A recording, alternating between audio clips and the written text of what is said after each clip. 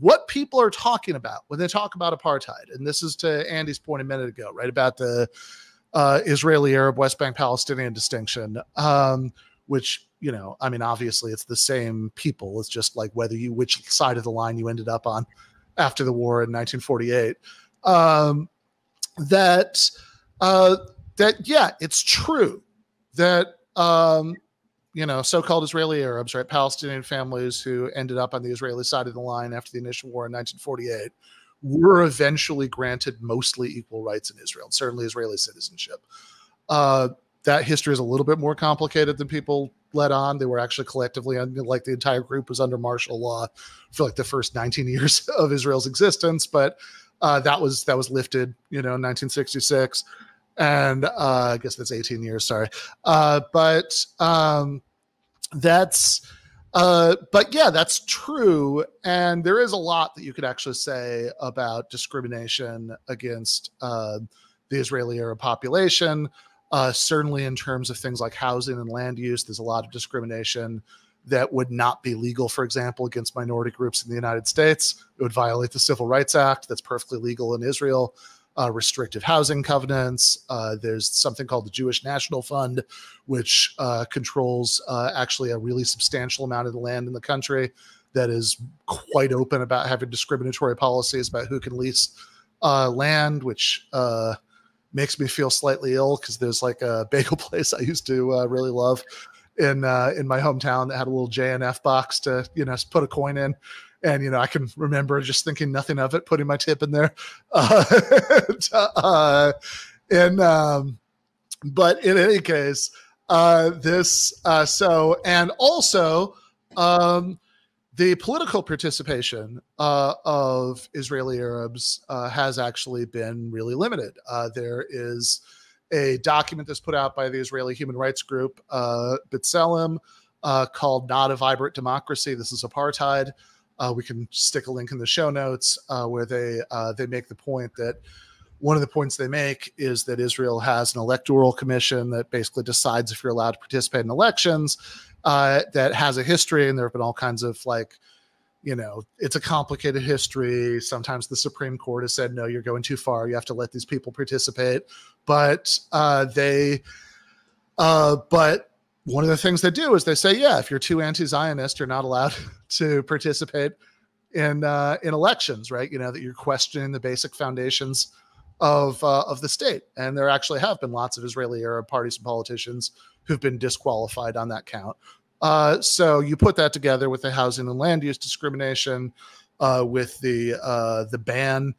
This is true on, you know, if you are, you know, again, one of these Palestinian families that ended up on the Israeli side of the line, and you get married to a Palestinian on the other side of the line, you're not allowed to live together as a married couple in Israel, allegedly for security reasons.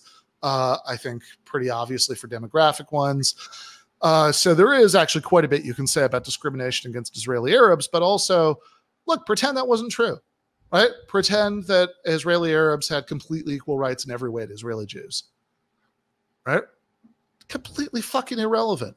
This is, you know, this is like, yeah, the thing that makes it apartheid, when people are talking about apartheid, they're not thinking of the Israeli Arabs, they're thinking of the West Bank. And the point here, it's not true that every single Arab has been denied citizenship rights in Israel because of their ethnicity, but it doesn't follow that no Arabs are denied citizenship rights in Israel because of their ethnicity, right? For Israel has stayed in the West Bank for 57 years. It's the current official position of the Israeli government, right? Netanyahu says this all the time, that there will never under any circumstances be a Palestinian state.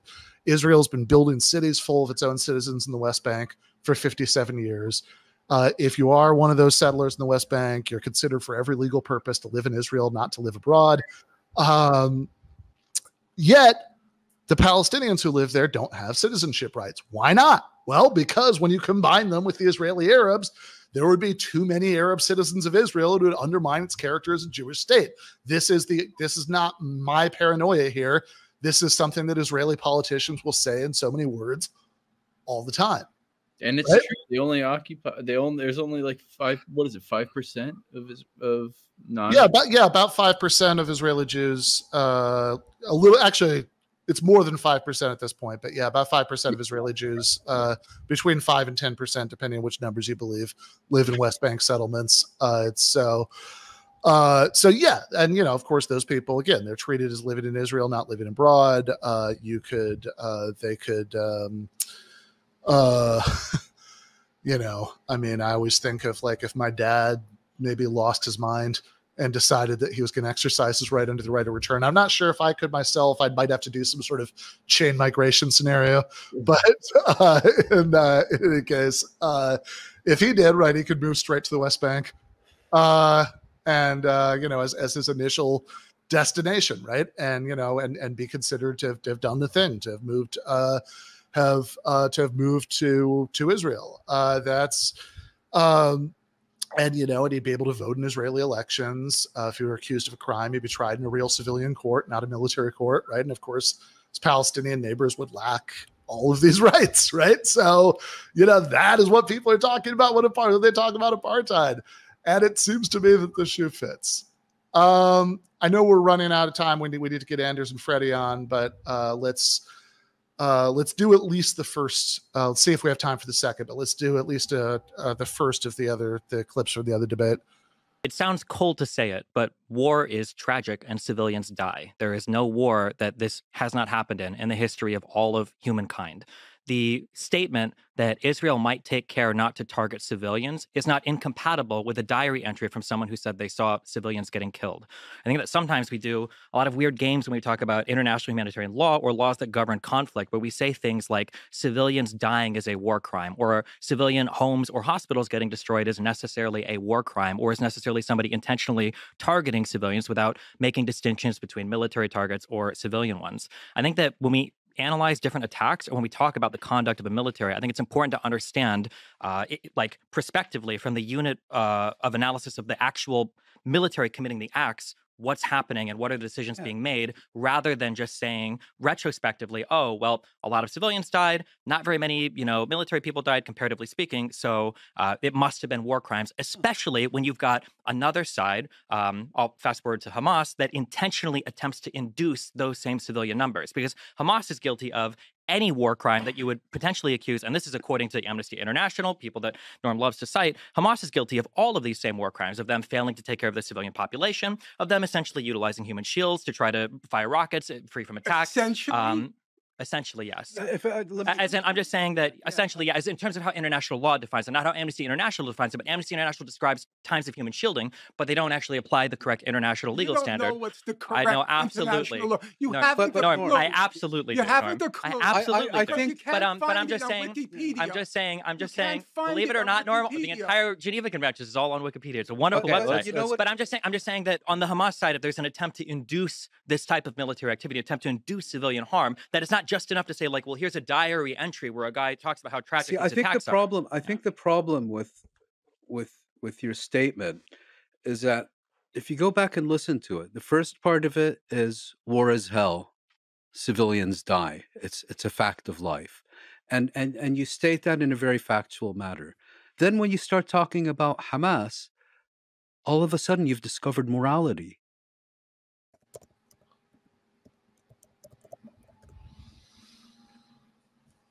I just love Norm just shouting out, "You can't find that on Wikipedia." I think I'm going to start using that. So, also, like, there are lots of myths about how Israel doesn't target civilians, or even just confusion cast about whether they target civilians, and they often just make the argument themselves. They'll point to their high precision technology and intelligence information about, they know exactly who they're targeting, and then it's like, okay, so then you knew that you were targeting a bunch of civilians if you had all this intelligence. And it's also like, I think where this really becomes most obviously absurd is with the displacement, that you make all the like war is hell rhetorical moves you want, but like you don't displace 85% of the population from their homes by mistake. I totally agree with that, but I think we both agree that's not what Destiny's thinking about. He's thinking about the surface level of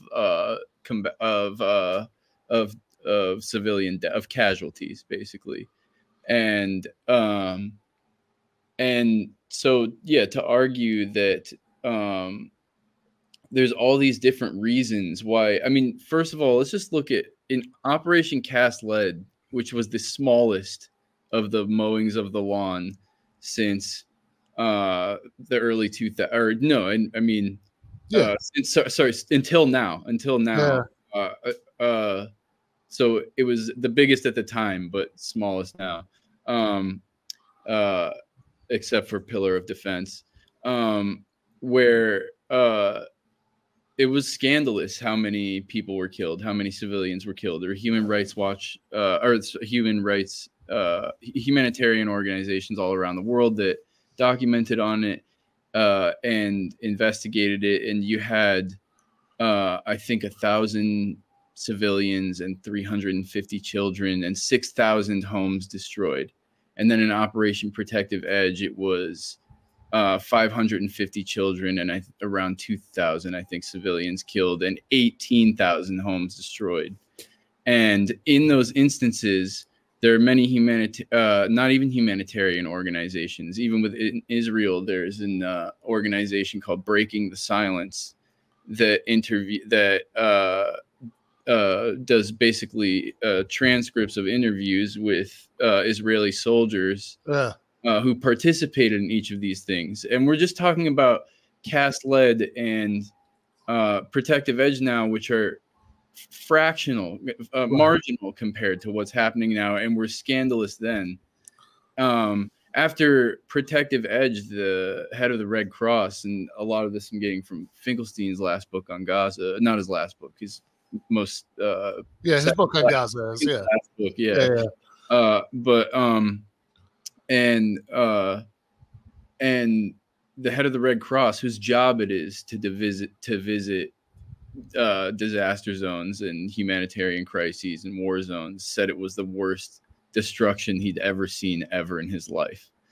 And now the amount of homes destroyed is, I can't remember the exact number, but obviously tens and tens of thousands more of that. That gets to your point about displacement. But in those Breaking the Silence interviews, most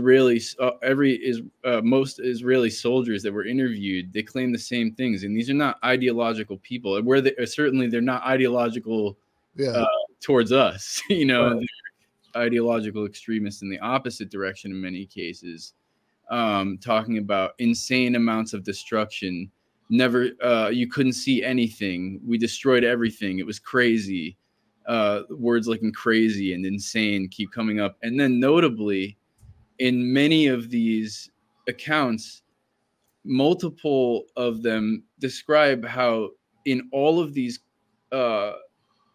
expeditions of insane destruction, they never saw a militant. They never saw a Hamas fighter. Never once. And so they're just pulverizing civilian areas. There's not even a pretense in many cases that they have encountered militants. Yeah. And even now, I read the mainstream coverage about this, and I see the word there were heavy exchanges between Hamas in this particular mission that the DF is on, and they're battling in the streets. Who are they battling with? Yeah. I also see the other day there was an article. Jempt is correct. It says Destiny is wrong. Human shielding requires specific intent, meaning the act of placing military objectives near civilians has to be done specific intent to prevent attack. In fact, I think the sort of standard legal definition of the crime of human shielding is directing the movements of civilians to protect military operations, right? So the sort of thing that the sort of thing, in fact, that the IDF used to do pretty openly until the high court there told them they had to stop, and now it still does sometimes happen, where for example, they'll force Palestinian civilians to walk in front of them, so they won't get shot at, and it continues placing military objectives near civilians is not human shielding. It's an entirely separate war crime of not taking precautions in attack to prevent civilian death. It's not a sexy term, though. That's all totally correct. But the other thing I did just want to point out about this clip is that Destiny is going from his war is hell, things happen, civilians die, right, defense of Israel, to jumping very quickly to this whataboutism about Hamas. Now, in this particular case, I mean, again, the human shielding claim, you know, I take Amnesty International more seriously than I take Destiny on this, but also it doesn't matter, right? Like, because you have like his larger point, right? It's like, oh, any war crime, you could accuse Israel of, you can accuse Hamas of. It's like, okay, let's just pretend for the sake of argument that's true. All right, why do I care? I'm an American citizen. My country is not sending 2,000-pound bombs to Hamas to kill Israeli civilians and children, right? If they were, I'd be against that, but they're not, right? So I don't know why, like, war crimes that are committed by Hamas are supposed to be relevant here any more than if we were discussing, if this were a debate where like there was like a Serbian guy who was there who was defending Serbia's war crimes in Bosnia in the 90s. And, and his American co-debater was like, oh, well, Croatia also committed a lot of war crimes. It's like, okay, right? Like, however much or little truth there is to it has absolutely goddamn nothing to do with anything.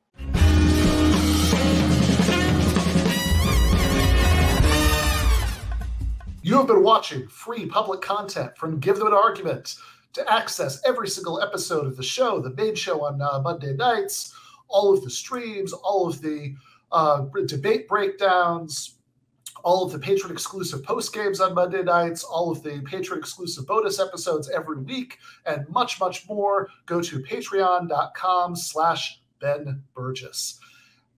I cannot resist ending this with, don't be foolish.